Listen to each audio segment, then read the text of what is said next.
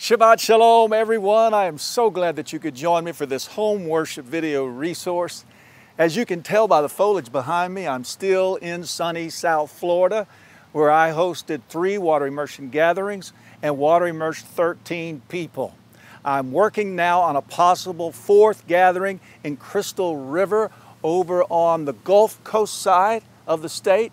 So if you are in Florida, if you live especially in that area and would like to get information about that possible gathering, then send me an email at info@triumphantruth.global and we'll get right back with you and give you the details about that possible gathering. Now, when we finish up our ministry here in Florida, Yah willing, I'm going to be going back to Texas for a very short season, and then Yah willing after that to New Mexico and Arizona. And so if you live in New Mexico or Arizona and would like to get information about possible gatherings in your state, then send me an email at info@triumphantruth.global and I'll get right back with you and we can coordinate so that you can be informed about possible events in your state. Also, I wanted to tell you that I'm going to be working on getting you some behind the scenes footage. There's so much that goes on, so much ministry, so many exciting things that happen behind the scenes that you don't get to see unless I produce behind the scenes videos and put them out there for you. So I just want you to know that's on my heart.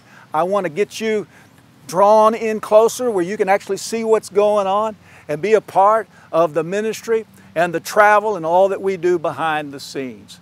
And so we're so glad that you've joined us. I especially want to welcome all of you who are watching for the first time. And it is time now to blast our shofars. So you may want to push pause and go get your shofar. And when we come back in the next segment, we will sound the alarm to Teshuvah together. Hallelujah.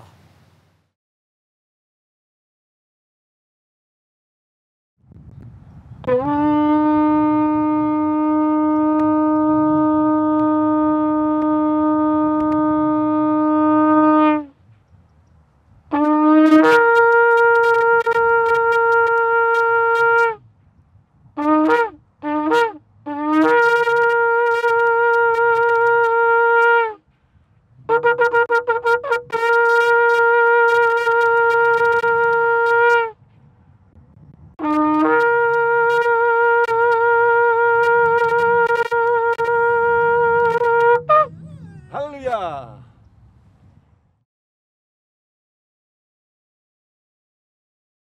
We always love quoting the Shema as we begin our gatherings. So we'll place the verses right up on your screen.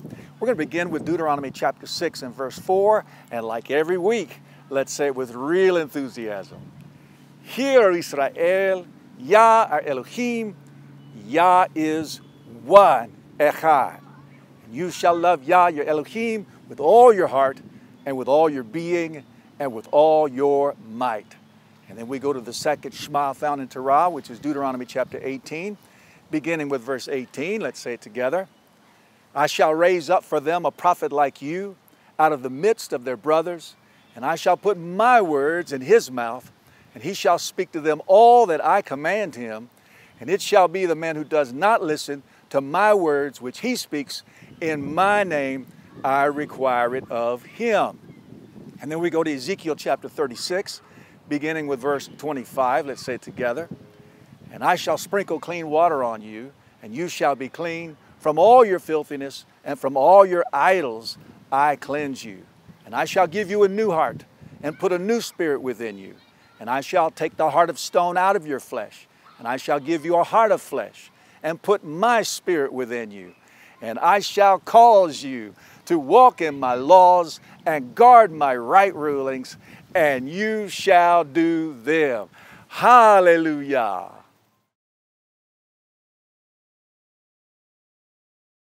It's time to pray and intercede on behalf of the Jewish people in the land of Israel and really worldwide. We have a deep love and concern for the Jewish people, and we want to pray and ask the Father to open up their blind eyes to where they can see Yeshua. And we're asking the Father to move powerfully in the land of Israel, and that many, many, many Jewish people will come to know Yeshua as Master and Mashiach of Israel. I want to invite you to stand up and face in the direction of the land of Israel. For me, it's this direction.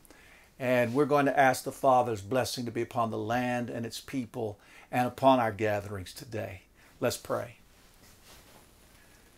Father, we do love you so much, and we are so very thankful that we can come together as your people on this set-apart Shabbat day and worship you as Creator and Redeemer. We're so thankful for all the blessings that we receive on Shabbat, for the tremendous joy that we feel in our hearts, for the deep sense of shalom, and for the wonderful fellowship that we have with our brothers and sisters, and the beautiful time that we spend together with you.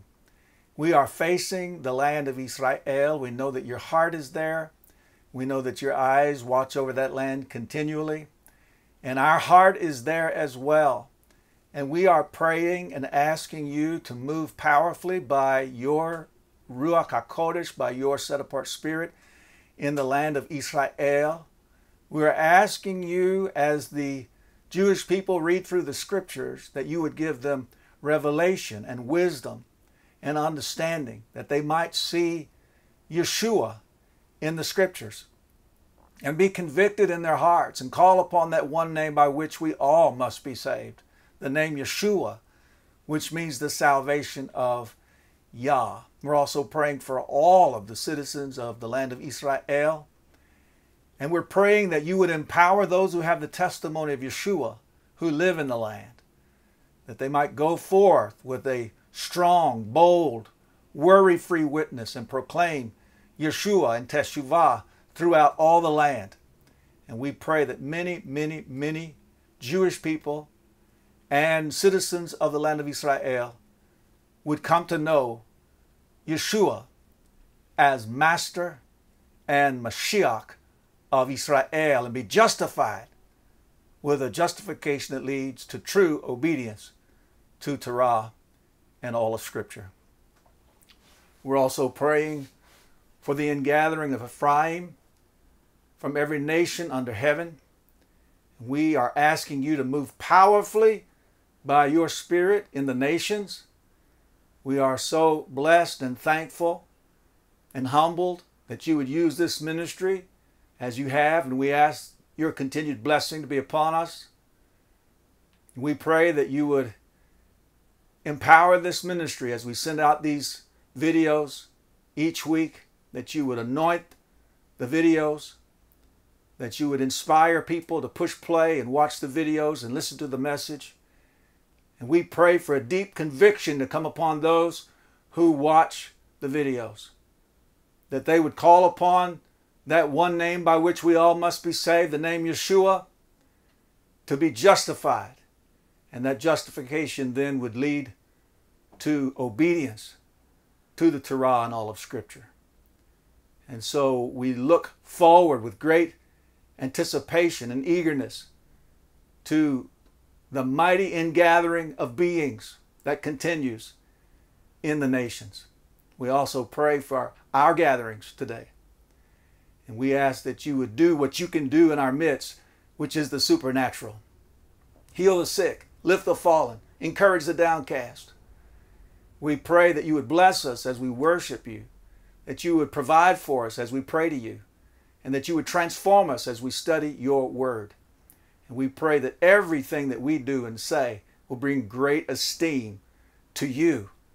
We also pray for this family of belief and for the mission that you have given me, that I have shared with your people, to take this good news message of Yeshua and Teshuvah into every state of the United States, to be a witness to this nation. We're so thankful for all the scores of people who have gathered so far to receive the message, to be transformed, and the many, many, many people who have desired to be water immersed, to receive the circumcision of Messiah, to receive the I want to obey heart and the power to be obedient. And we are looking forward to the scores more of people who will gather, receive the message, be transformed, and receive the circumcision of Messiah. And so we pray today that our worship will be acceptable to you, that you will bless your people as we fellowship together with one another and with you.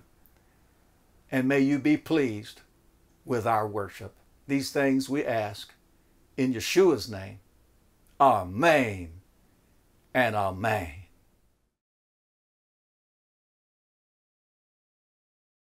It's time for worship. So I want to take you over to 1 John chapter 2, and we're going to begin with verse 15. Let these words prepare your heart for worship. It says this: do not love the world, nor that which is in the world. If anyone loves the world, the love of the Father is not in him. In other words, if you love the world, love for the Father is not in you. You cannot love the world and the Father at the same time. You cannot serve two masters. Because all that is in the world, the lust of the flesh, the lust of the eyes, and the pride of life, is not of the Father, but is of the world. And so if you love the lust of the flesh, the lust of the eyes, and the pride of life, then you're not loving the Father, you're loving the world. And the world passes away, and the lust of it. But the one doing the desire of Elohim remains forever. The one who is obedient to the commandments. That's the one who is truly loving Elohim. And that's the one who will remain forever. Yeshua said, if you love me, keep my commandments. He was simply quoting the Torah. And so obedience to the Torah, obedience to the commandments, that is the foundation of all praise and worship. If you don't have obedience to the commandments in your life, then your praise and your worship is just noise. Yah is not accepting your sacrifice.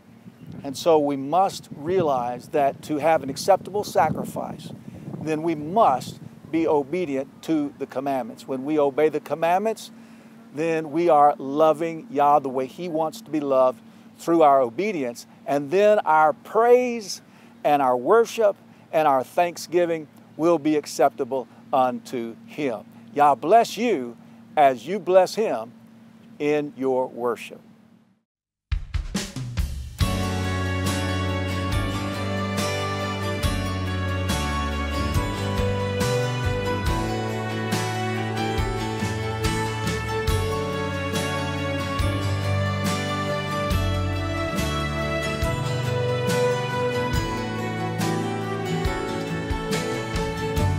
Love is patient, love is kind, has no envy, no pride. Love believes, always hopes, is not seeking its own. Though I have the gift to speak and understand all mysteries, but have not love, and though I give all I have away, throw my body to the flames, but have not love, what have I gained?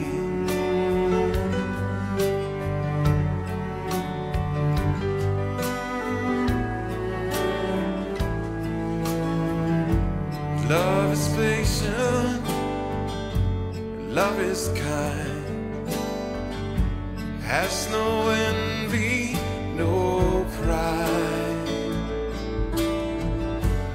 Love believes and always hopes, is not seeking its own. And though I have the gift of faith, even mountains will obey, but have not love. And though my knowledge may increase, the tongues of angels I may speak, but have not love, what have I gained?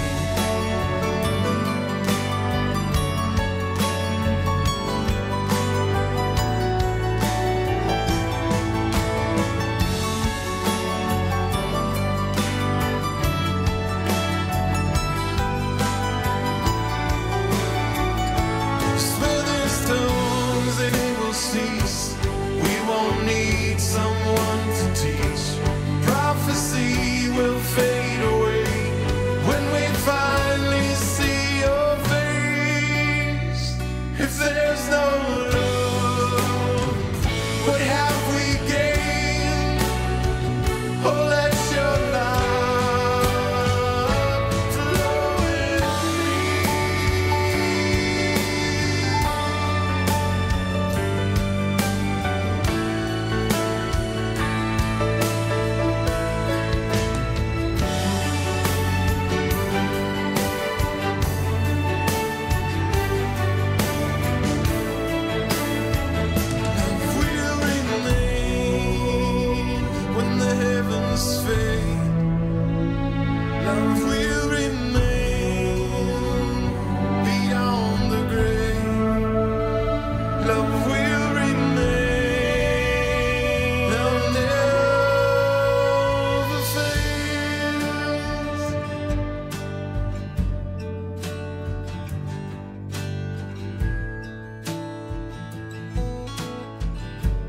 Love is patient, and love is kind, has no envy, no pride.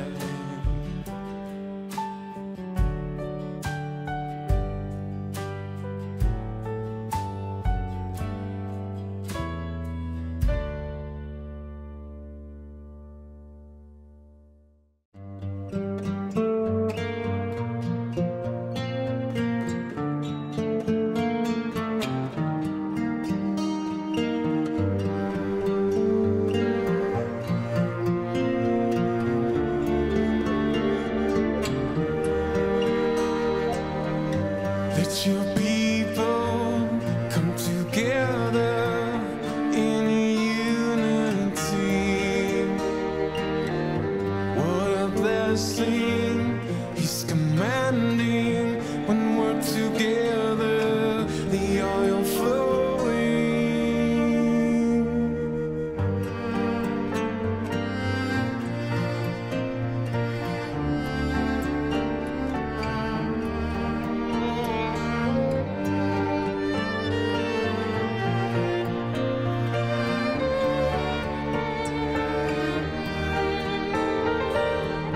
Let your people come together in unity. What a blessing He's commanding when we're together, the oil flowing, descending from the heavens like the morning dew, pouring on our heads, precious soul from you, falling from the mountain, water fresh and cool, running down the beard, and we know it's true. How pleasant, how good, how beautiful it is. How pleasant, how good, how beautiful it is.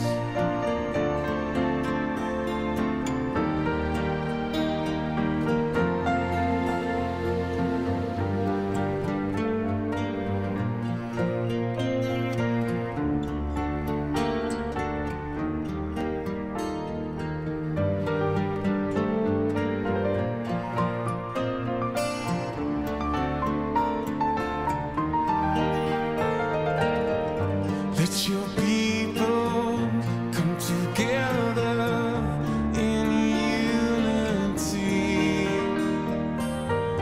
What a blessing He's commanding when we're together, the oil is flowing,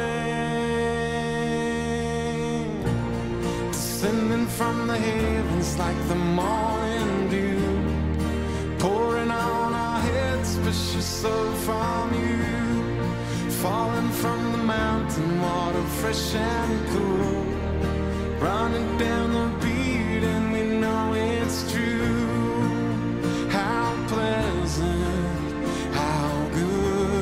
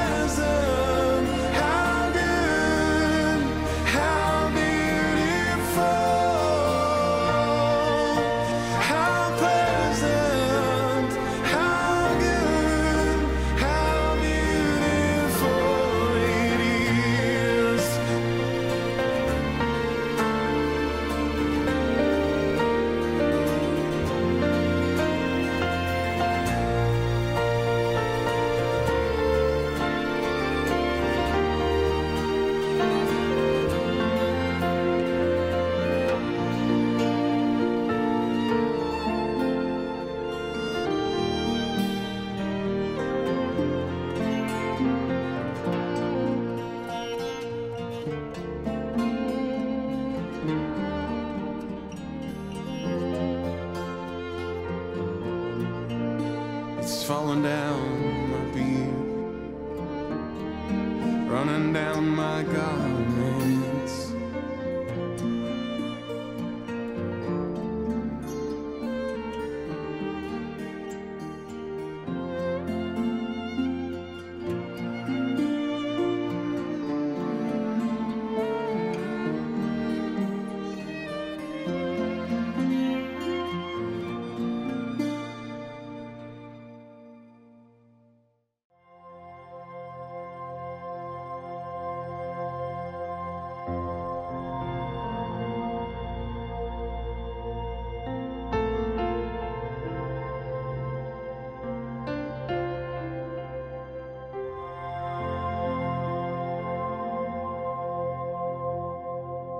You are my glory, you are the lifter of my head. I will not be afraid. I will not be afraid. I will not be afraid. You are my glory, you are the lifter of my head. I will not be afraid.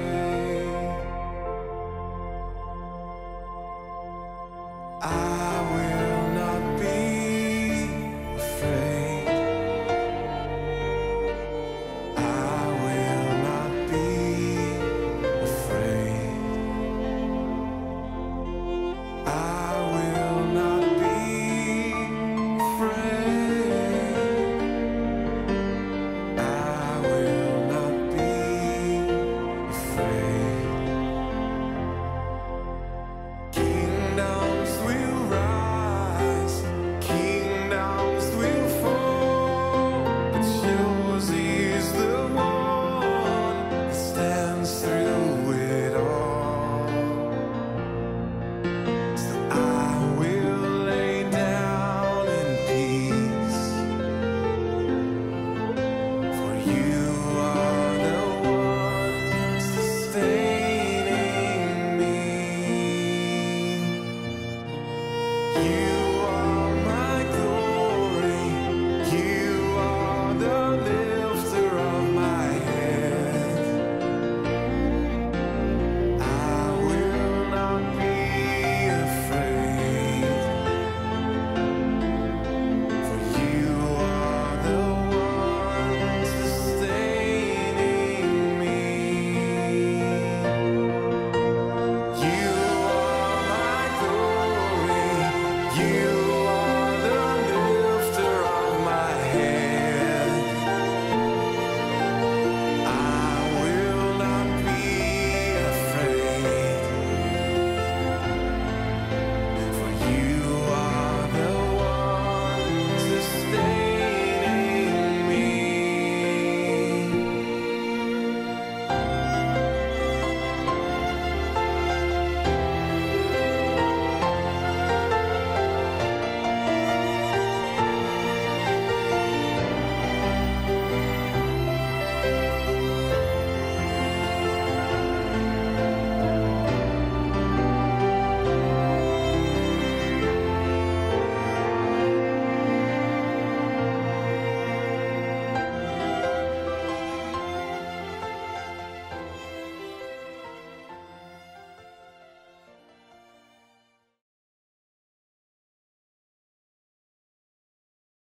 It's time for our prayer exhortation, and I want to take you over to a wonderfully encouraging passage of Scripture. This is Philippians chapter 4, beginning with verse 6. It says this, "Do not worry at all." Now this is Scripture charging believers not to invest their life, their time, their thoughts into worry. We are not to worry at all. When you worry, you're investing your life, your thoughts, your emotions into believing that something bad may happen when really it may not happen at all. It's just a total waste of time to worry. Why not invest in trusting Elohim? Trust that He is who He said He is, that He will do what He said He will do. Believe that you're a covenant child and that Yah is going to take care of you. He's going to heal your sick body. He's going to fight your battles for you. He's going to provide for you. Invest in trust, not in worry. It says, do not worry at all, but in every matter, there's nothing too small, there's nothing too large. Yah wants to have a continual conversation with you. He wants you to bring every matter of concern to Him. But in every matter by prayer and petition, praying to Him, making requests to Him with thanksgiving. And so we shouldn't let too much time go by without thanking the Father for what He's already done for us. Thanksgiving is a very important part of prayer. Let your requests be made known to Elohim. Who do you take your concerns to? The scripture says we ought to take our concerns to Elohim. We should make our requests known to Him, the one who has promised to take care of us. Notice, if we will pray and offer up petitions and be thankful, develop an attitude of gratitude, we let our requests be made known to Elohim. Notice what happens. And the peace of Elohim. This is not talking about the peace of the world or the peace of man. This is talking about the peace of Elohim. And the peace of Elohim which surpasses all understanding. In other words, you can't get your mind around it. When you look around in certain trials and situations and it's so chaotic all around you, how is it that you have such peace? It's the peace of Elohim. It's peace that came to you because of prayer and thanksgiving. You can be at rest when all around you there is great turmoil. That's the peace of Elohim. And all the money in the world cannot buy the peace of Elohim. And that's what we need so desperately in the days that we're living in. We need to be at peace. We need to be at rest. We need to be walking in the shalom of Elohim. And that comes through prayer. And the peace of Elohim, which surpasses all understanding, notice, shall guard your hearts and minds through Messiah Yeshua. The peace of Elohim is like a soldier who mounts guard, who guards over your heart and over your mind and enforces peace when your trial wants to bring turmoil, when people in your life want to bring a chaotic situation, when all around you it seems like the world is falling apart. But you have a guard, you have a soldier mounting guard, protecting your heart and your mind. And that guard, that soldier, is the peace of Elohim. And we need peace so desperately in the days that we're living in. And I want to encourage you, keep these thoughts in mind as you pray, and Yah bless you with His shalom as you pray. Hallelujah.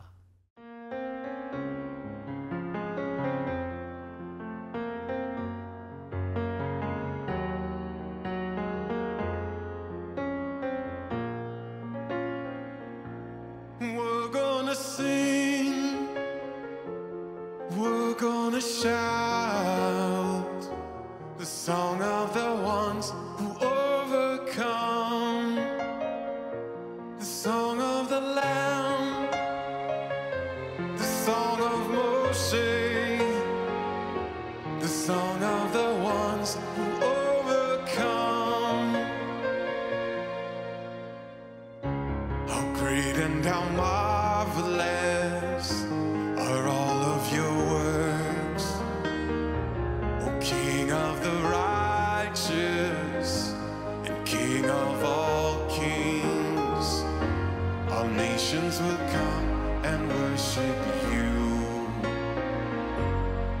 nations will come, all peoples will bow, all nations will come and worship you.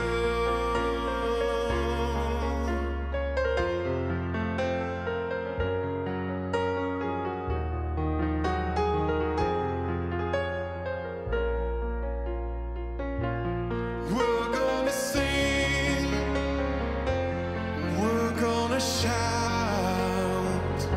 the song of the ones who overcome. We're gonna praise and give you thanks, for in your great power you come to reign. And who will not fear you and glorify your name? Your judgments are righteous and true are your ways. All nations will come and worship you. All nations will come, all peoples will bow, all nations will come and worship you.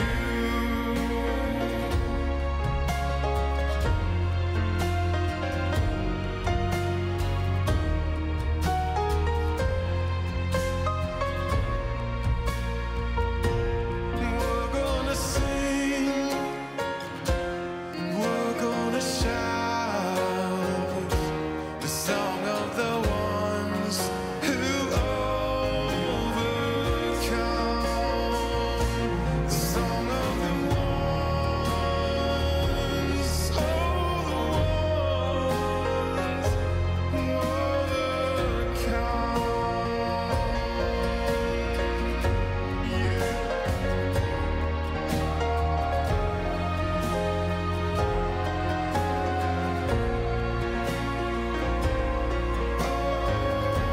The song of the ones, the song of the ones who overcome.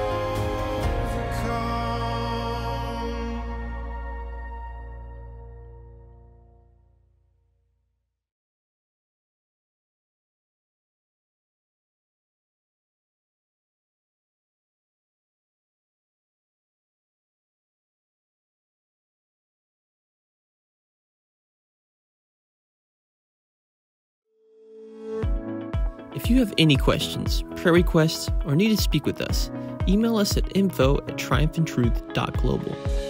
You can also be reached by mail at Triumph and Truth, P.O. Box 470602, Fort Worth, Texas 76147. Make sure to follow us on Facebook, Instagram, and Twitter, and subscribe to our Triumph and Truth YouTube channel and podcast on iTunes.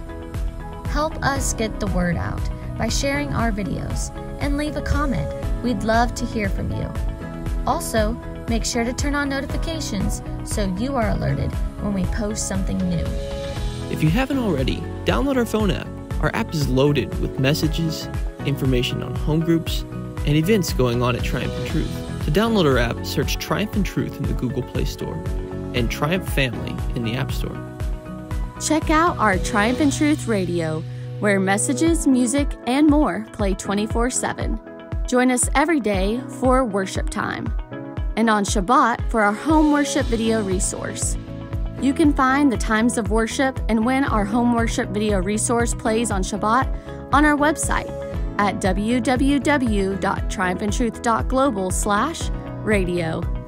Our new Triumph and Truth biblical calendar is now available on our website at www.triumphantruth.global/calendar. You can also find a link to the calendar on our phone app. Our message notes are made available weekly at triumphantruth.global/message notes. To help us set up a meeting in your state, contact us at info@triumphantruth.global or call 972-626-7601.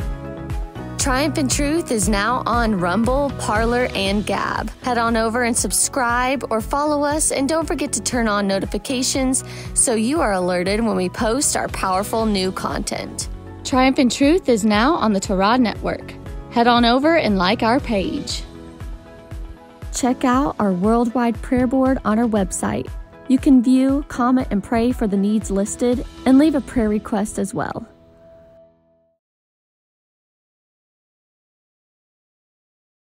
It's time for our giving exhortation, and I want to take you over to Genesis chapter 14, and we're going to begin with verse 18. It says this, "And Melchizedek, sovereign of Shalem, brought out bread and wine. Now he was the priest of the Most High El.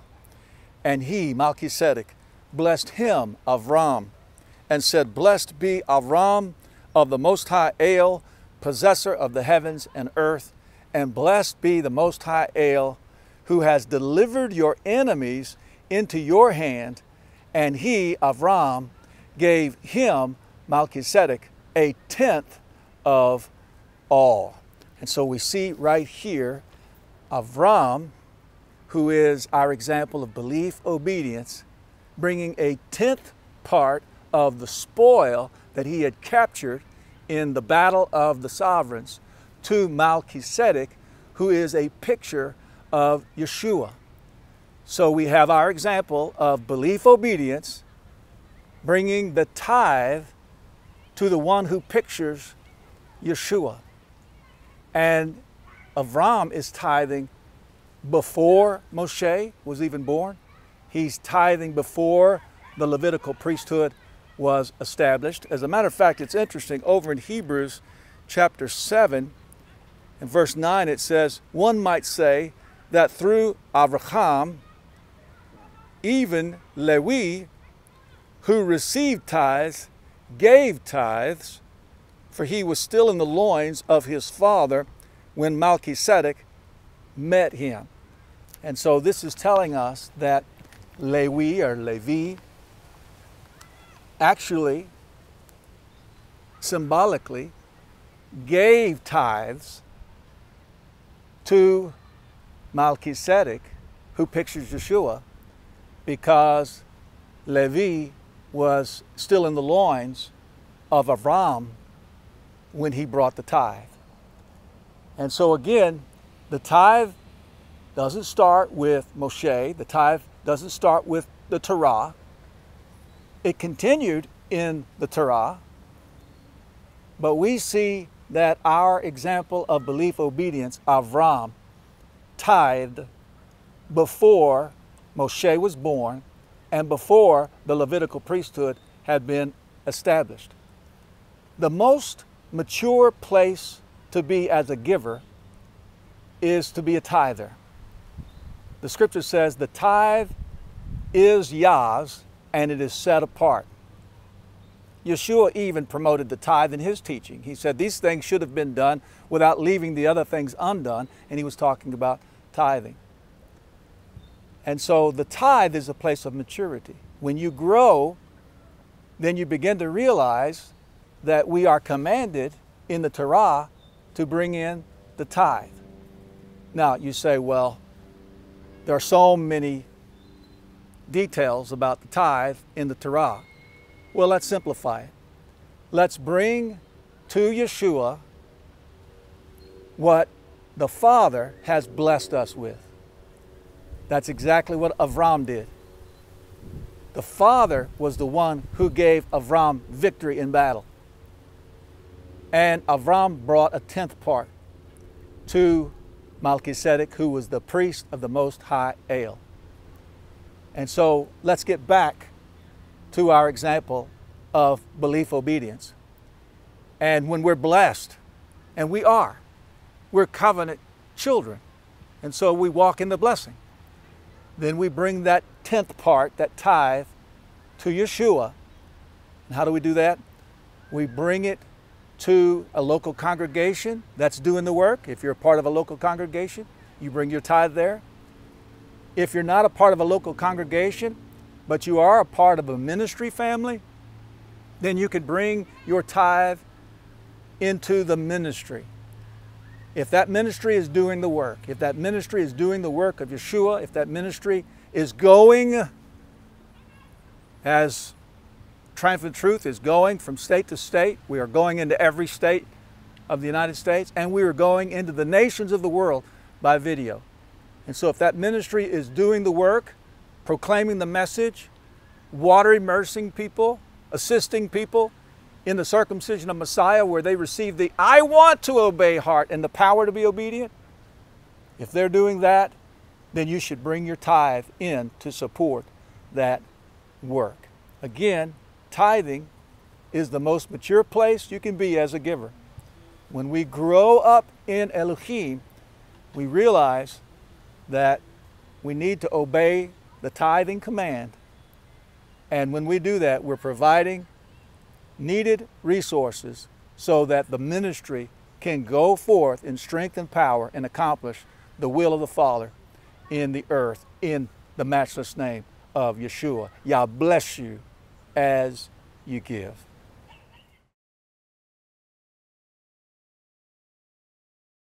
Well, are you ready to get into Yah's Word today? I am as well. I want to invite you to open your Bibles with me to Exodus chapter 35. We're going to begin with verse 30 in just a moment. My message title today is Empowered to Build the New Covenant Dwelling Place of Yah. Let's get right into the verses. And Moshe said to the children of Israel, See, Yah has called by name Betzalel, son of Uri, son of Hur, of the tribe of Yehudah, and he has filled him with the spirit of Elohim. This is very important.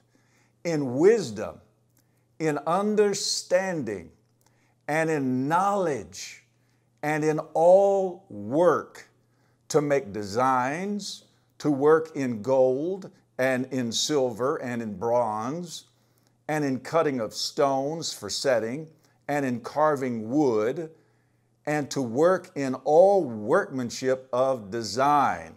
And so this craftsman is filled with the spirit of Elohim in wisdom and in understanding and in knowledge and in all work. In other words, he's empowered to build the dwelling place of Yah in the wilderness. He's empowered by the spirit of Elohim.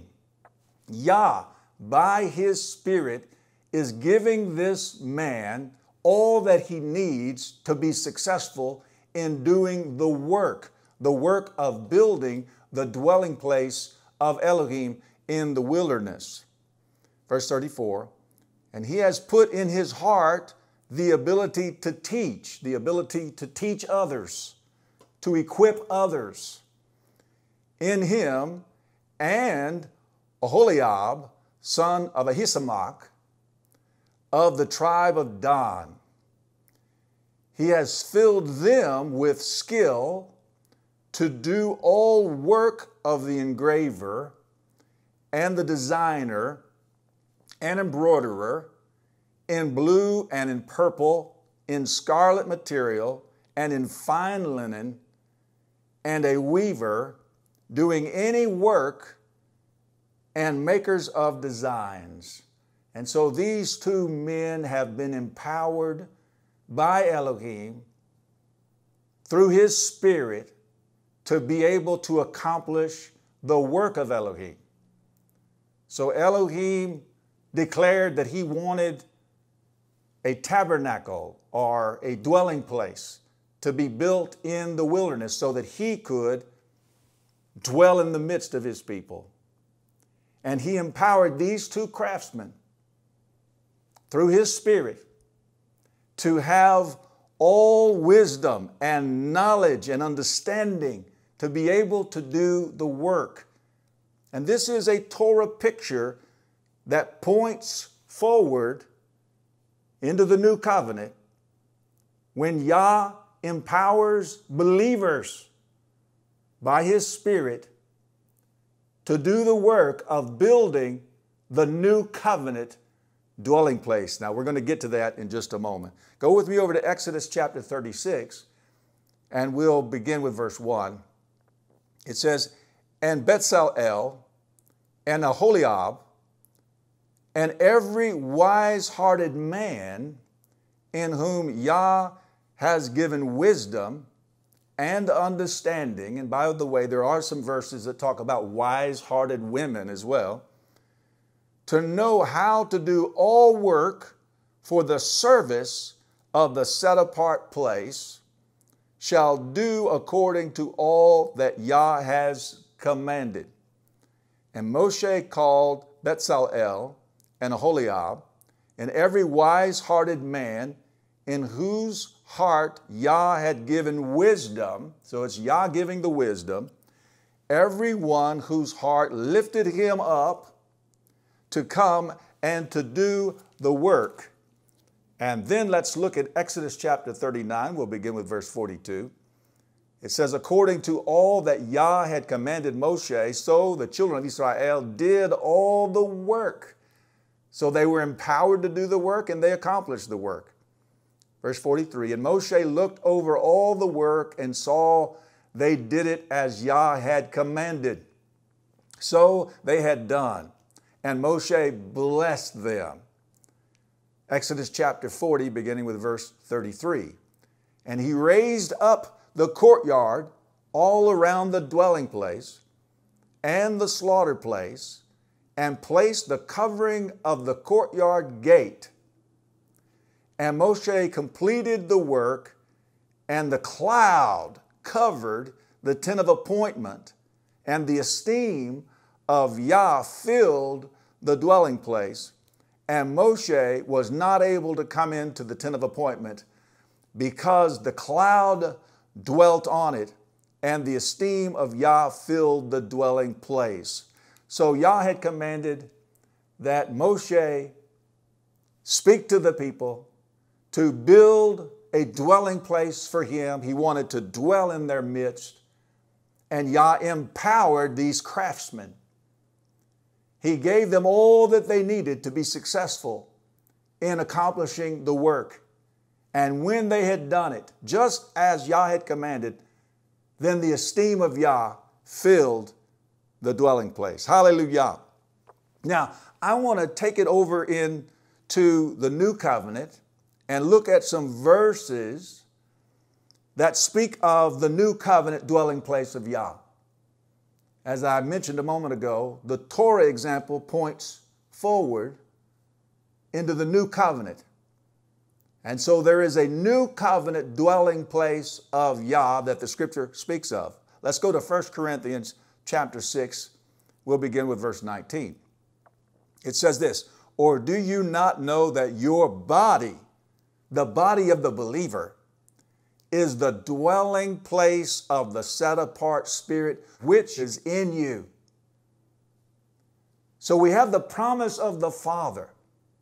The promise of the Father is the promise that Yah made to Abraham and to Abraham's capital S seed, the Messiah, that through Abraham's example of belief, obedience, and through the redemptive work of Messiah, that every believer in Yeshua can pray to the Father and ask to be filled with the set-apart Spirit of Yah. Yah will fill every believer with His Spirit. And with the infilling of the Spirit comes special powers, special ability, special wisdom, and special knowledge, just like in the Torah example. We also see the corporate body of Mashiach. Go with me over to Ephesians chapter 2, and we'll pick up with verse 19. It says, so then you are no longer strangers and foreigners, but fellow citizens of the set-apart ones and members of the household of Elohim. So those believing upon Yeshua from the nations who were far off, they are no longer strangers, they are no longer foreigners, but they have become fellow citizens of the set-apart ones. In other words, members of the tree of believing Israel. They've been grafted in. They're members of the household of belief, it says. Verse 20, having been built upon the foundation of the emissaries and prophets. In other words, the foundation that the emissaries and prophets have built, the foundation that they have preached. We're not built upon emissaries and prophets. We're built upon the foundation that they laid.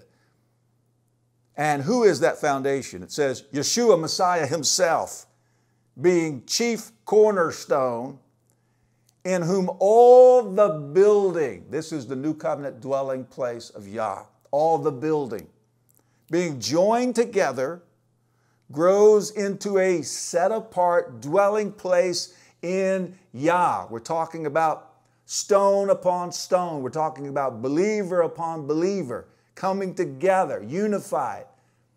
And believer upon believer, stone upon stone, creates this wonderful dwelling place in Yah. It's a new covenant dwelling place of Yah. Look at verse 22. In whom you also are being built together into a dwelling of Elohim in the Spirit. Hallelujah. And then go with me over to 1 Peter chapter 2, and we'll pick up with verse 4. It says, drawing near to Him, drawing near to Yeshua, a living stone. Yeshua is a living stone. He's the chief cornerstone of this wonderful new covenant dwelling place. Rejected indeed by men, but chosen by Elohim and precious. You also, you believers, you also as living stones, you are living stones as well, are being built up, built together. What are you being built into?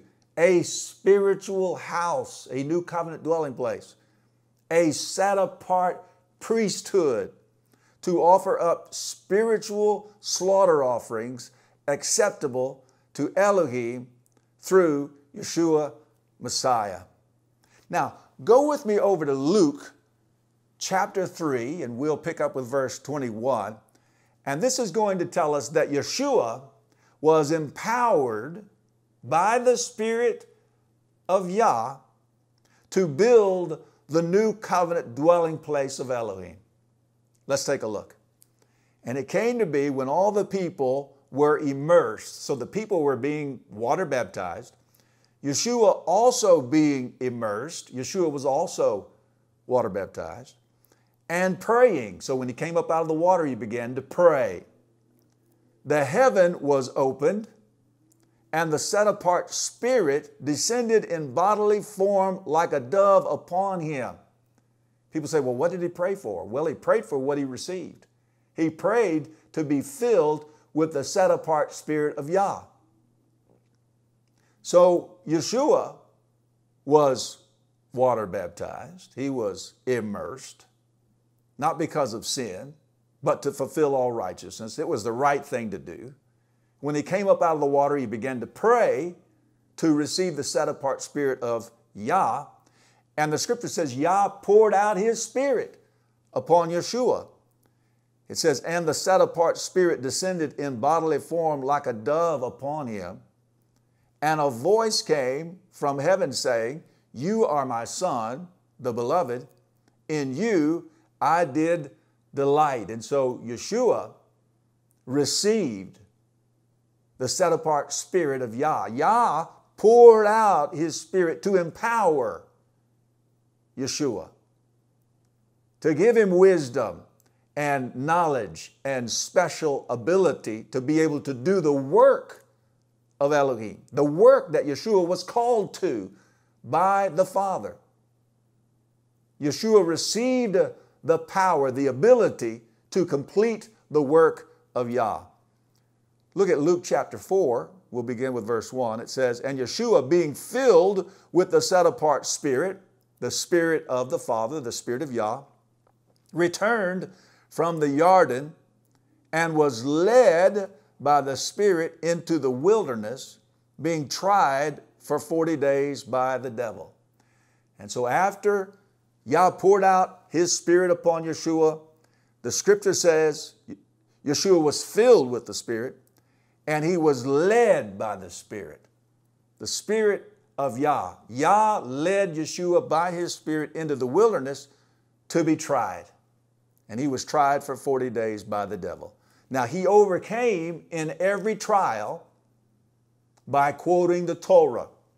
And that ought to tell us something. There's devil defeating power in the Torah. If you abolish the Torah, you abolish your power. I hope religion is listening. Luke chapter 4 and verse 13, it says, "And when the devil had ended every trial, he went away from him until a convenient time, and Yeshua returned in the power, in the ability of the Spirit of Yah, to Galil, to the Galilee. And news of him went out through all the surrounding country, and he was teaching in their congregations, being praised by all. And he came to Nazareth, where he had been brought up, and according to his practice, he went into the congregation on the Sabbath day." Yeshua was a Sabbath keeper, obviously. He obeyed the Bible. "And stood up to read. And the scroll of the prophet Yeshayahu was handed to him.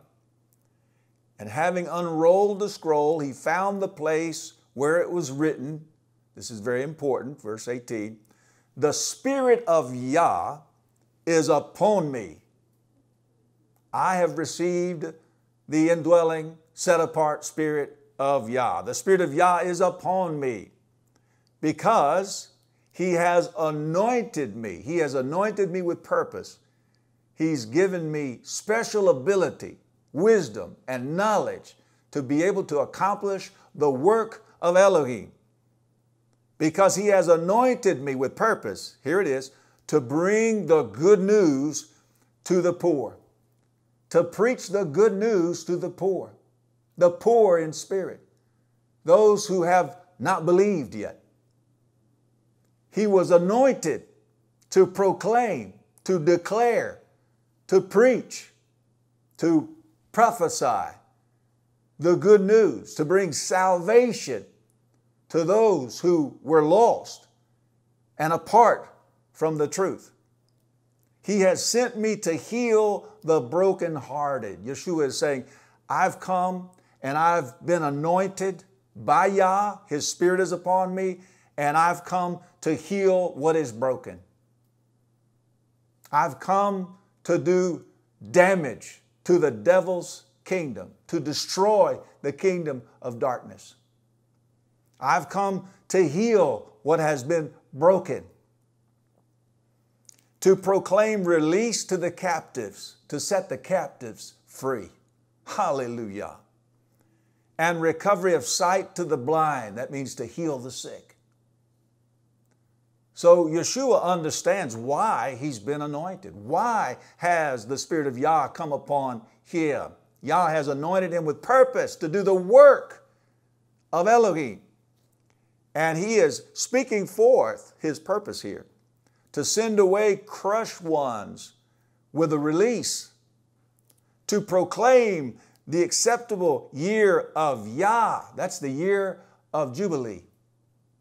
That's the year when everything that you've lost, or from a new covenant perspective, has been stolen from you by the devil, is restored to you. Hallelujah. And having rolled up the scroll, he gave it back to the attendant and sat down, and the eyes of all in the congregation were fixed upon him. And he began to say to them, "Today, this scripture has been filled in your hearing." In other words, he was announcing his anointing. He understood why he was empowered by Yah through his Spirit. And that is to be able to build the new covenant dwelling place of Yah. Now, let's look at Luke chapter 4, starting with verse 31. It says, "And he came down to Capharnaum, a city of Galilee, and was teaching them on the Sabbaths. And they were astonished at his teaching." Well, he's been anointed. He has the Spirit of Yah upon him to proclaim the good news to the poor in spirit. Hallelujah. So he is fulfilling his purpose, his calling. He's doing the work of Elohim here. They were astonished at his teaching, for his word was with authority. And in the congregation was a man having a spirit of an unclean demon. And he cried out with a loud voice, saying, "Ha! What have we to do with you, Yeshua of Nazareth? Did you come to destroy us? I know you, who you are, the set apart one of Elohim."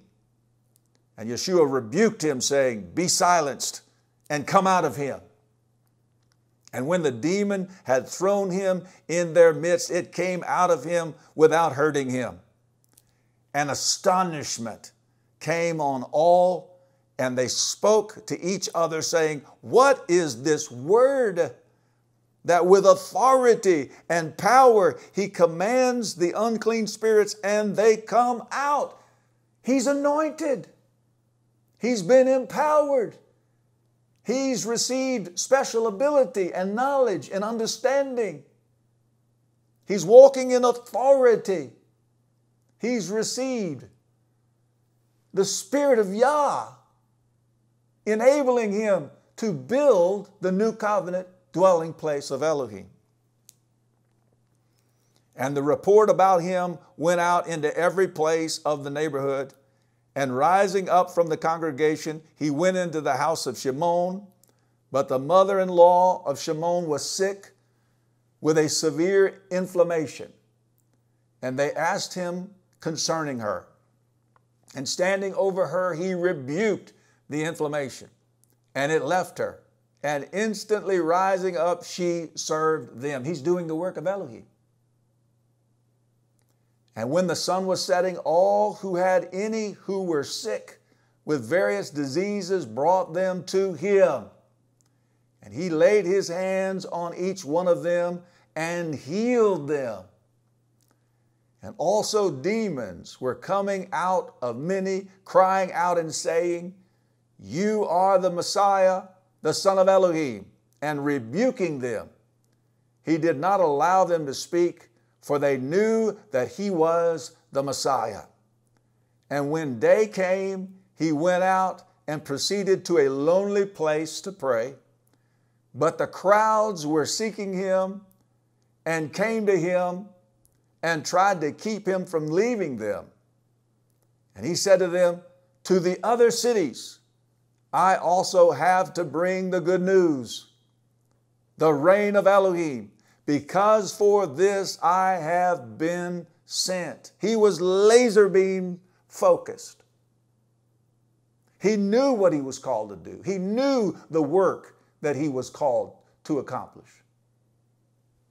And he was set like a flint to accomplishing the work that Yah had given him. Look at John chapter 9, and we'll pick up with verse 4. Yeshua said this, "It is necessary for me to work the works of him who sent me while it is day." He's saying it is necessary. I'm compelled to do the work of the one who sent me. He goes on to say, "Night is coming when no one is able to work. While I am in the world, I am the light of the world." Now, anyone who is anointed, who has received the indwelling, set-apart Spirit of Yah and understands his calling, any person who is focused on the work that Yah has given him to do and is doing it, that person becomes a light to a dark world. Look at John chapter 17, starting with verse 1. It says, "Yeshua said these words and lifted up his eyes to the heaven and said, Father, the hour has come. Esteem your Son, so that your Son also might esteem you. as you have given him authority over all flesh, that he should give everlasting life to all whom you have given him. And this is everlasting life, that they should know you, the only true Elohim. So the Father is the only true Elohim. And Yeshua Messiah, whom you have sent. I have esteemed you on the earth, having accomplished, here it is, having accomplished the work you have given me that I should do. Do you know the work that He's given you to do? Have you prayed to be filled with the Spirit of Yah? To have special abilities and wisdom and knowledge to accomplish the work that He's given you to do? Have you even thought about the fact that He has a plan for every believer? That He has something for you to do? And He is going to enable you and empower you to build the new covenant dwelling place of Yah. Let's look at John chapter 19, beginning with verse 28. After this, Yeshua, knowing that all had been accomplished. In other words, He accomplished all the work that Yah had given Him to do. In order that the scripture might be accomplished, said, I thirst. A bowl of sour wine stood there, and they filled a sponge with sour wine, put it on hyssop, and held it to His mouth. So when Yeshua took the sour wine, He said, it has been accomplished. Your Bible may say, it is finished. What is finished? What has been accomplished? The work that Yah gave Yeshua to do. Yeshua was work focused. He was purpose focused. He knew he was to do something, to accomplish something. That Elohim had a purpose for his life. And just before He gave up His spirit and died on the tree, He said, it has been accomplished, or it is finished. The work that He was to do, He accomplished. And bowing His head, He gave up His spirit and He died. Well, Yeshua makes a very powerful statement concerning believers in John chapter 14, beginning with verse 11. He tells us here that believers are empowered to build the new covenant dwelling place of Yah, the very work that Yeshua did and accomplished. Yeshua says, you're going to do the same work. Let's look at it. Believe me that I am in the Father and the Father in me. This is Yeshua speaking. Otherwise, believe me because of the works themselves. Believe me that I am in the Father and the Father is in me. The Father is in Him by His Spirit because He received the indwelling, set-apart Spirit of Yah. He says, otherwise, believe me because of the works themselves, because of the special ability that I've received from Yah by His Spirit. The wisdom that you hear when you listen to my words. The knowledge, the authority that I walk in. All of these things come from the Father by His Spirit, through His Spirit. Verse 12, truly, truly, I say to you, he who believes in me, here it is, the works that I do, he shall do also. We have the same purpose. As a believer, you have the same purpose, in essence, that Yeshua did, to build up the new covenant dwelling place of Yah. Now, Yeshua had a very unique purpose in that He was the Lamb of Elohim who takes away the sin of the world, and He died on the tree for us. But the overall general purpose of Yeshua's life was to build the new covenant dwelling place of Yah, and we have the same purpose, every believer. And wonderfully, we have the same power by the same Spirit if we'll understand these things that I'm teaching today. Yeshua said, "Truly, truly, I say to you, he who believes in me, the works that I do, he shall do also." I pray that you get that in your heart today. "And greater works than these he shall do, because I go to my Father." Well, not greater in quality, but greater in quantity. My ministry has been over a span of 30 years. I've had a ministry about the length of Yeshua's entire life. Yeshua's ministry was relatively short. But we are going to do greater works in quantity because we can have a longer ministry, Yah willing. Verse 13, "And whatever you ask in my name, that I shall do, in order that the Father might be esteemed in the Son. If you ask whatever in my name, I shall do it. If you love me, you shall guard my commands. You shall obey my commands. And I shall ask the Father, and he shall give you another helper." Another helper. Yeshua was the original helper, but there's going to be another helper to stay with you forever, the Spirit of the truth, which the world is unable to receive because it does not see it or know it. Talking about the Spirit of the Father, Yah's Spirit. "But you know it, for it stays with you and shall be in you." That's how you're going to do the works of Yeshua. Because you're going to receive the Spirit of the Father, the Spirit of truth. And the Father is going to give to you special ability, wisdom, knowledge. And you're going to do the work of Elohim. That's the promise that Yeshua is making here. And it's a wonderful promise. So let's go back over to Luke chapter 4 and pick up with verse 18. And this is simply a quote of Isaiah 61, verses 1 and 2. We've already read this, but I want you to apply it to yourself. I want you to say the same thing that Yeshua said. "The Spirit of Yah is upon me." Can you say that?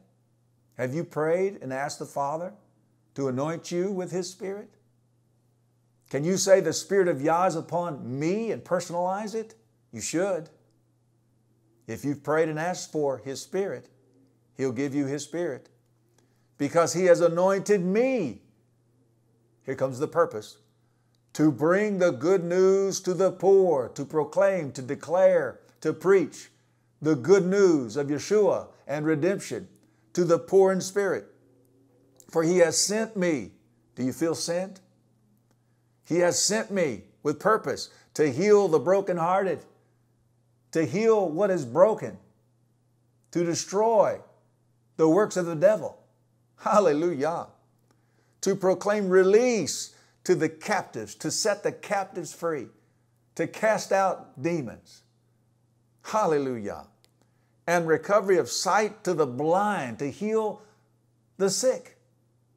These are things that Yeshua said you can do when you receive the Father's Spirit.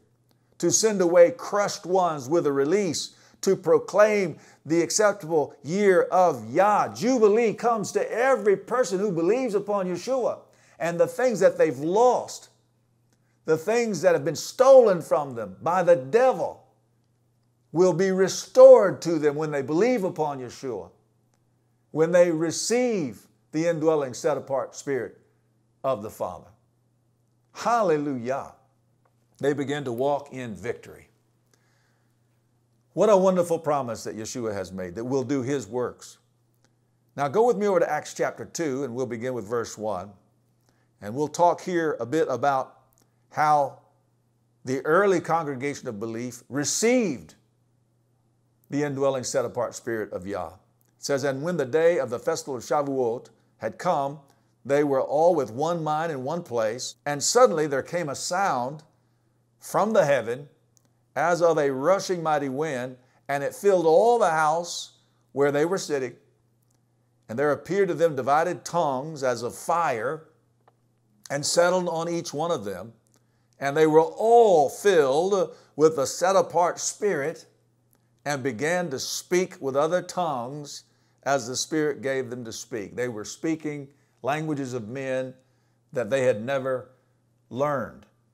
And so we can already see that they've received special ability to proclaim the good news to those who are poor in spirit. And we will see other examples of casting out demons and healing the sick and so on. They're doing the very works of Yeshua. What are they doing? They are building up the new covenant dwelling place of Elohim. Hallelujah. Look at Acts chapter 5. We'll read verse 12, the first part of it.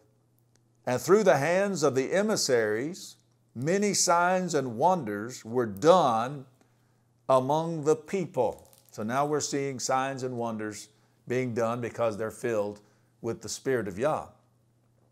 Look at Acts chapter 5, verse 14. And more believers were added to the master, large numbers of both men and women. So the new covenant dwelling place of Yah is being built up, and people are being added. It says large numbers of both men and women, verse 15, so that they brought the sick out into the streets and laid them on beds and couches, that at least the shadow of Kepha passing by might fall on some of them. This is special power and ability from Yah for healing. Verse 16, a large number also gathered from the surrounding cities to Jerusalem, bringing sick ones and those who were troubled by unclean spirits, and they were all healed. The sick were healed. Those who were troubled by unclean spirits were delivered. The demons were cast out. Now, the early congregation of belief is doing the works of Yeshua, building up the dwelling place of Yah. So here's an example of the ministry being turned over to the people. All right, so in those early chapters of the book of Acts, we see that the emissaries were doing most of the work. They were doing the preaching, they were doing the praying, they were doing the miracles of healing, they were casting out demons. But we see in Acts chapter 6 that there is a turning over of, a releasing of the works of Yeshua to the people.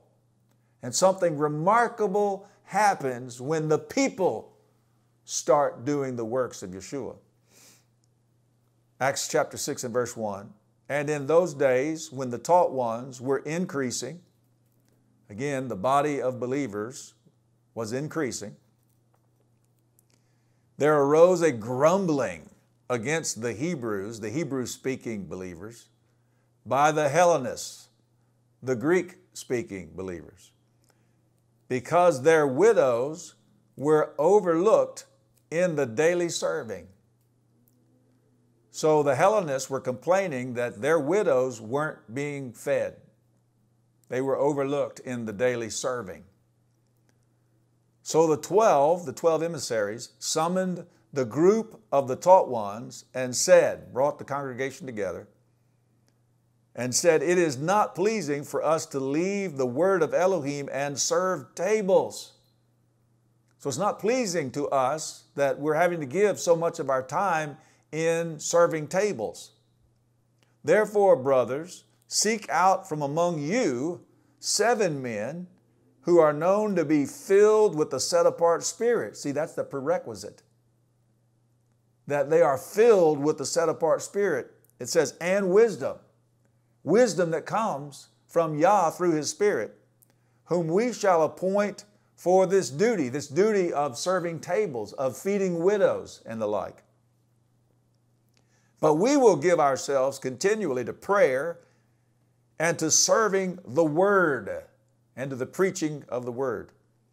And the word pleased the entire group, the entire congregation was pleased with this, that the ministry was being turned over or transferred to the people. And they chose Stephanos, a man filled with belief and the set-apart spirit. Again, that is the prerequisite for a believer to do the works of Yeshua, to do the work of Elohim, to build up the dwelling place of Elohim. We're talking about from a new covenant perspective here. The believer has to be filled with the set-apart spirit of Yah.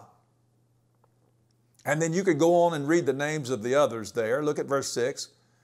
Whom they set before the emissaries. So they brought this team of 7 together, set them before the emissaries.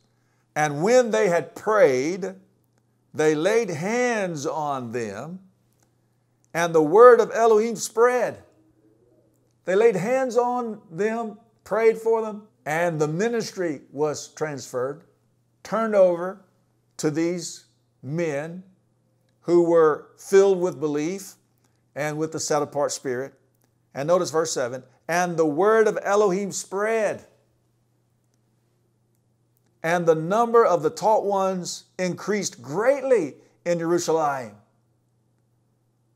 See, how did that happen? That happened when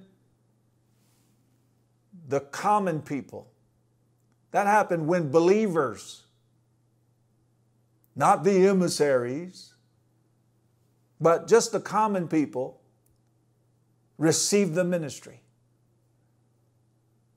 When the common believer received the ministry, then notice what happened. The word of Elohim spread, and the number of the taught ones increased greatly in Jerusalem. And a great many of the priests were obedient to the belief. And Stephanos, filled with belief and power, that special ability, did great wonders and signs among the people. We know also that Philip did great wonders and signs among the people as well. Yeshua said, the works that I do, you shall do, and greater works than these, because I go to my Father. And when Yeshua went to his Father, what happened after that? The Spirit of the Father was released upon believers. Hallelujah. Now, go with me over to Ephesians chapter 4. We'll start with verse 1 in just a moment. And this is going to tell us that special offices were given to train the people to do the work of the ministry. This is so wonderful, so powerful. It says, I call upon you, therefore, I, the prisoner of the Master, this is Shaul speaking, to walk worthily of the calling with which you were called, with all humility and meekness, with patience, bearing with one another in love. So walk worthily of the calling, of the purpose with which you were called. And you have to be humble. You can't start thinking that the work that you're doing, empowered by Yah through His Spirit, is something that you're doing in and of yourself, that it comes from you. You have to be humble and walk in meekness, with patience, it says, bearing with one another in love, being eager to guard the unity of the Spirit in the bond of peace. One body and one Spirit, as you also were called in one expectation of your calling, one Master, one belief, one immersion, one Elohim and Father of all, who is above all and through all and in you all by His Spirit. But to each one of us favor was given according to the measure of the gift of Messiah. So Messiah has given believers gifts. This is beautiful. That is why it says, when he went up on high, he led captivity captive and gave gifts to men. But what does he went up mean, except that he also first went down into the lower parts of the earth? So he died and was buried and went into the lower parts of the earth. But he was raised from the dead and ascended to the Father. And the Father's Spirit came. And Messiah gave gifts to men. In other words, special callings, special offices. Let's take a look at it here. Verse 10. He who went down is also the one who went up far above all the heavens to fill all. Verse 11. Here it is. And he himself, Yeshua Messiah, gave some as emissaries. Your Bible may say apostles. And some as prophets, and some as evangelists, and some as shepherds and teachers. Here's the purpose that these special callings were given, these special offices of ministry.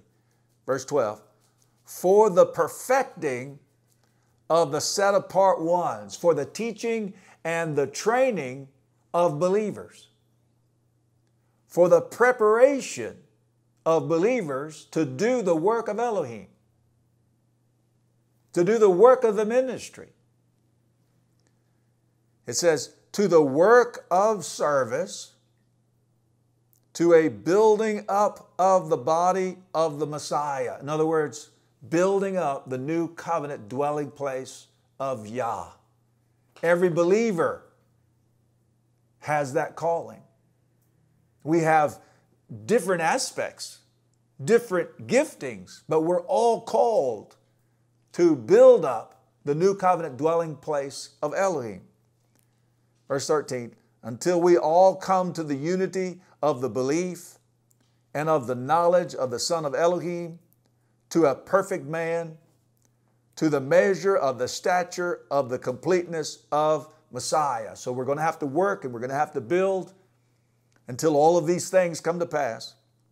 Verse 14, so that we should no longer be children, tossed and borne about by every wind of teaching, by the trickery of men, in cleverness, unto the craftiness of leading astray, but maintaining the truth in love, we grow up in all respects into Him who is the head, Messiah, from whom the entire body, joined and knit together by what every joint supplies. Every believer must do his or her part in building up the new covenant dwelling place of Elohim, according to the working by which each part does its share, causes growth of the body for the building up of itself in love. This is so powerful and so wonderful. Now go with me over to 1 Corinthians chapter 12 and we'll begin with verse 7. And this is going to tell us that spiritual gifts are given as tools to build the new covenant dwelling place of Yah. And every believer filled by Yah with His Spirit has these tools in his or her tool belt. It says, and to each one is given the manifestation of the Spirit for profiting. So every believer has the potential of receiving these tools for the benefit of others.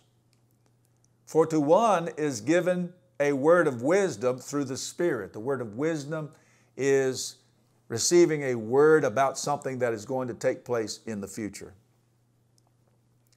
And to another, a word of knowledge according to the same Spirit. The word of knowledge is something spoken to you by Yah through His Spirit that you would have never have known except that Yah spoke it to you.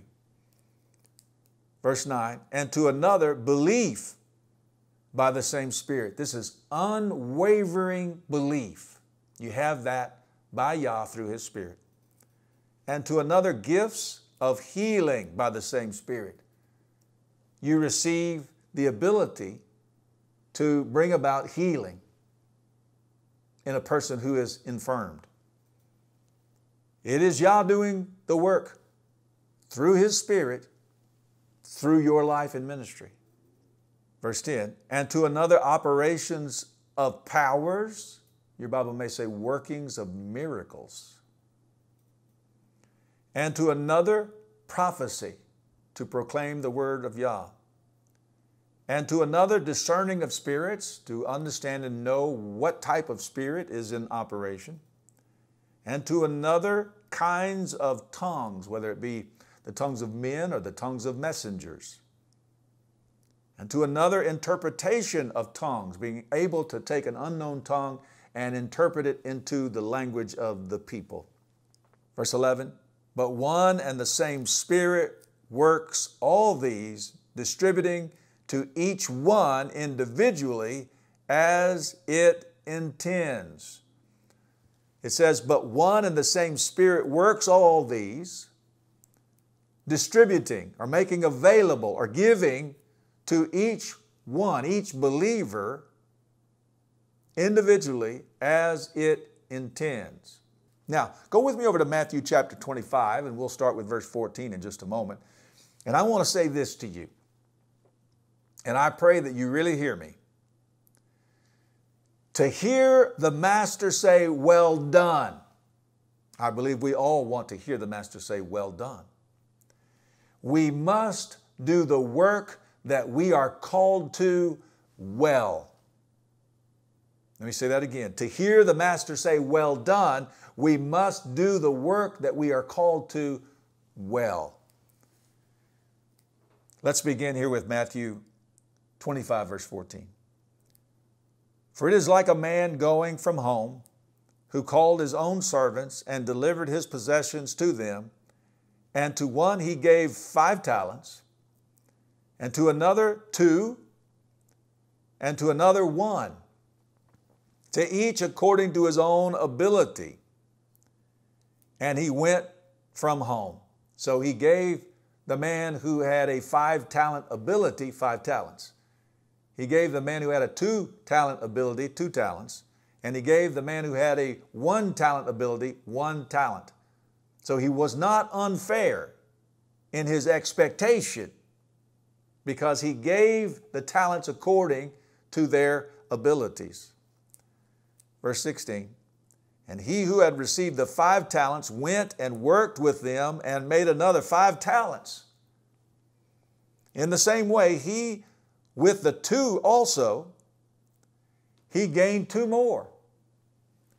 But he who had received the 1 went away and dug in the ground and hid the silver of his master.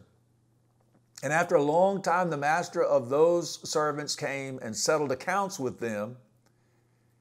And he who had received 5 talents came and brought 5 other talents, saying, Master, you delivered to me 5 talents.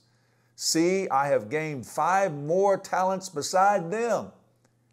And his master said to him, well done, good and trustworthy servant.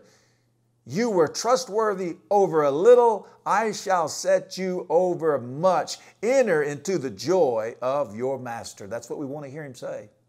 Well done, good and trustworthy servant.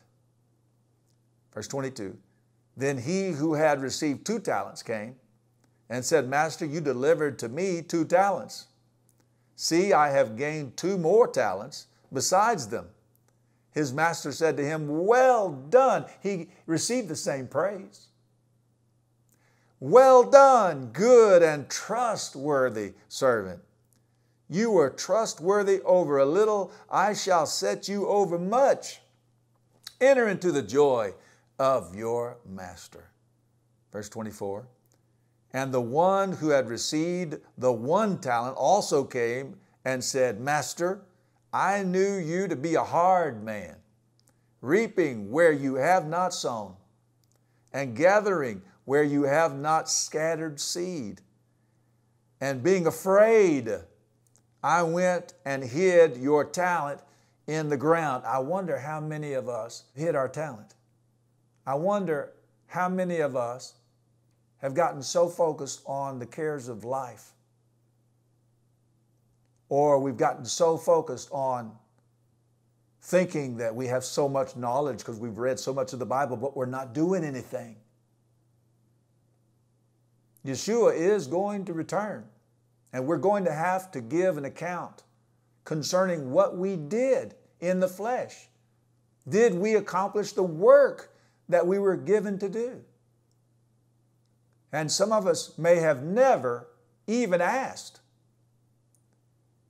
what work do you have for me? What unique task have you assigned to me? And that's what this message is about. We need to be about the work of the Master. We need to receive the anointing of the Spirit of Yah. We need to realize that we've been empowered by Yah with special abilities, that we have gifts and tools, that some of us have been called to special offices, and we're charged to train up believers to be able to do the work of Elohim, the work of building up the new covenant dwelling place of Yah in the earth. And yet we've gotten distracted, and we're not doing the work. That's what this message is all about, to encourage each one of us to rise up, to be empowered by Yah, to understand the work that we're called to do, and to get busy. You might not be able to go like we're going to go from state to state and proclaim the good news of Yeshua and his Torah lifestyle and Teshuvah. But you can connect with this ministry, and you can pray for this ministry, and you can give and support this ministry, and you can proclaim the good news of Yeshua right there where you are, in your world. We all have a sphere of influence that we can reach. And so each one of us are called to do work for Elohim. And the judgment that we will have to give an account in is concerning the work. Did we do what we were called to do? Verse 25, and being afraid, I went and hid your talent in the ground. See, you have what is yours. And his master answering said to him, you wicked and lazy servant. My concern is that many of us have fallen into apathy and lethargy, and we've become more lazy than anything else. We might have good intentions, but we're just not doing the work. We don't want to hear Yeshua say, you wicked and lazy servant. You knew that I reap where I have not sown, and gather where I have not scattered seed. Then you should have put my silver with the bankers, and at my coming I would have received back my own with interest. The least you could have done would have been to invest it with the bankers so that I could receive back my own with interest. Therefore, take away the talent from him and give it to him who possesses 10 talents. For to everyone who possesses, the one who's busy with the work, more shall be given, and he shall have overflowingly. But from him who does not possess, even what he possesses shall be taken away. It doesn't matter how much you know. A lot of people read their Bible a lot and they have a lot of facts in their head, but they're not doing the work. You're not going to be judged based on what you know, when in all actuality, you're apathetic, lethargic, lazy. I'm speaking the truth in love because I want to stir your heart to get busy. In other words, to do the work of Elohim. Because we're going to have to give an account concerning what we did in the flesh? Will you be able to say, will I be able to say when I stand before Yeshua, it has been accomplished, just like he did? That's my desire. I want to hear him say, well done, good and trustworthy servant. Hallelujah. Verse 30, and throw the worthless servant out into the outer darkness. There shall be weeping and gnashing of teeth. Now go with me over to 2 Corinthians chapter 5 and we'll read verse 10. And this is going to tell us what I've been saying, that we all must give an account for our work. It says, for we all have to appear before the judgment seat of Messiah, in order for each one to receive according to what he has done in the body, whether good or evil. I've heard it taught by religion that believers don't have to be concerned about the judgment, that there will be no judgment for believers. That is just not biblically sound. That is not true. This passage tells us that we all, every believer, have to appear before the judgment seat of Messiah in order for each one to receive according to what he has done in the body, to what you have done. It's according to the work that you were called to do. Did you do it? Whether good, you were a good servant, you were trustworthy, or evil, you were evil, wicked, and lazy. Romans chapter 14 says this, but why do you judge your brother, or why do you despise your brother? For we shall all stand before the judgment seat of Messiah. For it has been written, as I live, says Yah, every knee shall bow to me, and every tongue shall confess to Elohim. That's a quote of Isaiah 45:23. Each one of us, therefore, shall give account of himself to Elohim. Did you do the work that you were called to do? I have a couple more verses that I want to leave you with to encourage you. Go with me over to Mark chapter 16. We'll start with verse 15. And this is going to tell us that we're not alone, that the Master is going to work with us. Hallelujah. It says, and he said to them, this is Yeshua speaking, go into all the world and proclaim the good news to every creature, because you're anointed by Yah through his Spirit to preach the good news to the poor. And Yeshua is saying, understand that when you pray to the Father and ask to receive his Spirit, that he will pour out his Spirit on you and empower you, give you what's necessary to be successful in the work of building up the new covenant dwelling place of Elohim. And the first thing that he's going to do is empower you to proclaim.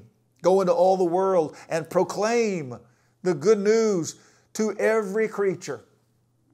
He who has believed and has been immersed shall be saved, but he who has not believed shall be condemned. Look at verse 20. And they went out and proclaimed it everywhere, while the Master worked with them and confirmed the word through the accompanying signs. Amen. The Master worked with them, and he'll work with us. Hallelujah. We are not alone. But I wanted to use this message to stir your heart, to get you to understand that it's more than just attaining knowledge, reading and studying and learning more and knowing more.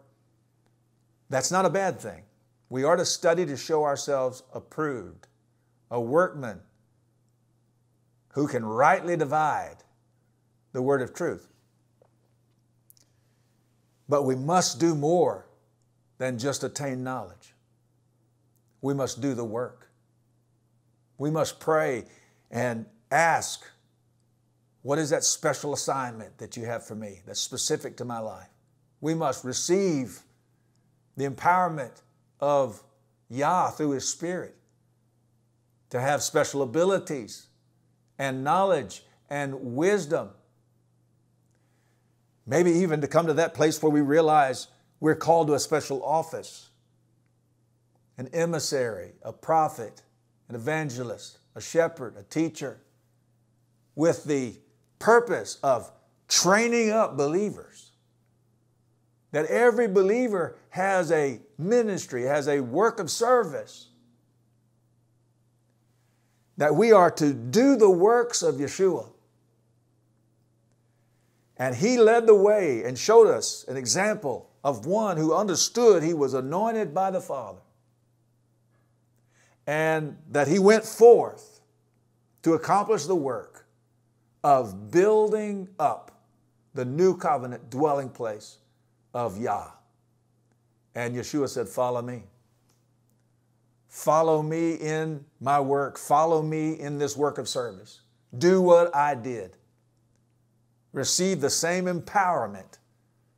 And remember, as you go forth to do the work, that I am going with you. And I am working alongside of you. And you will be able to say, I have accomplished the work, or it is finished. Hallelujah.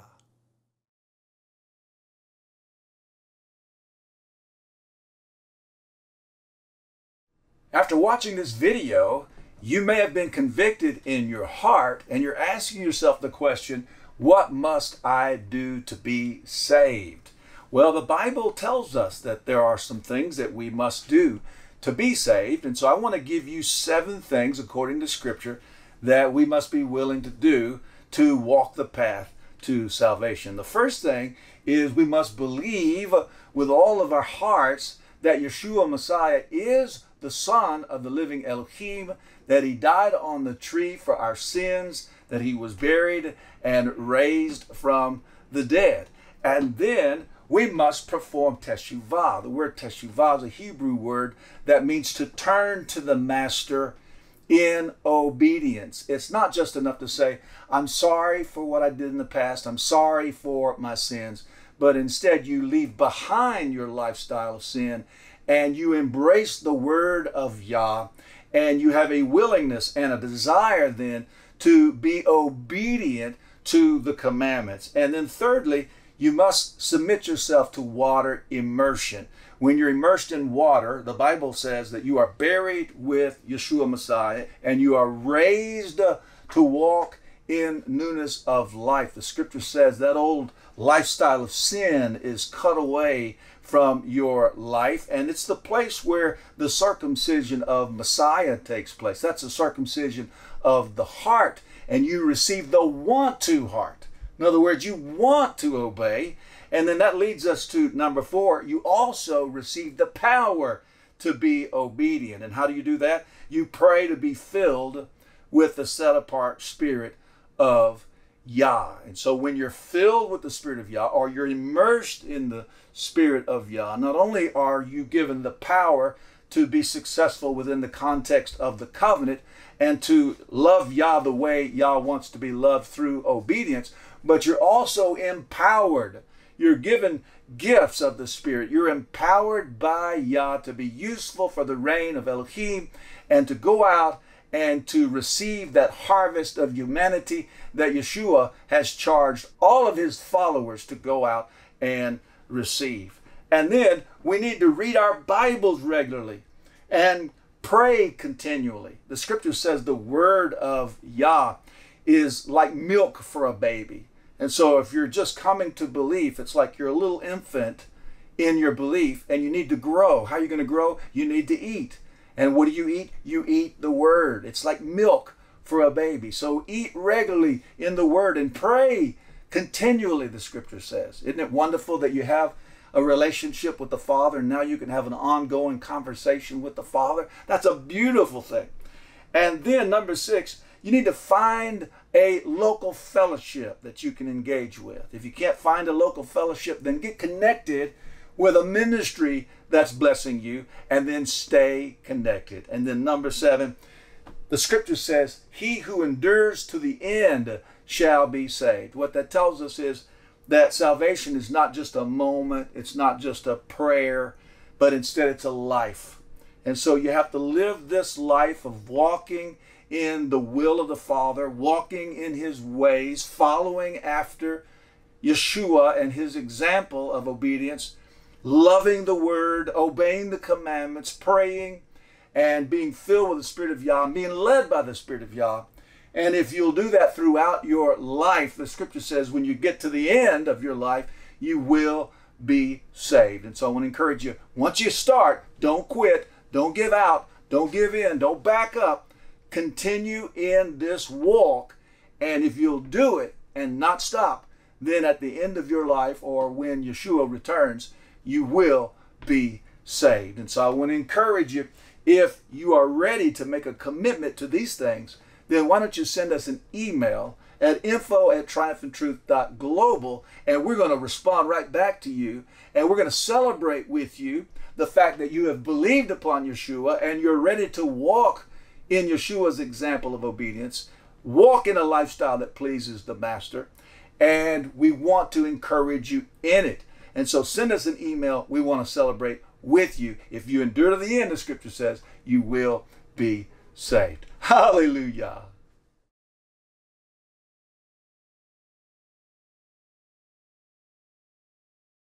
It's always such a joy to be able to come through these cameras each week and provide this home worship video resource. And it's my prayer that you have been tremendously blessed. As we close out this video, I want to leave you with a spoken blessing over your life. So why don't you stand up where you are and just lift up your hands and begin to worship as I speak these words of blessing over you. Yah bless you and guard you. Yah make His face shine upon you and show favor to you. Yah lift up His face upon you and give you shalom. In the matchless name of Yeshua, amen and amen.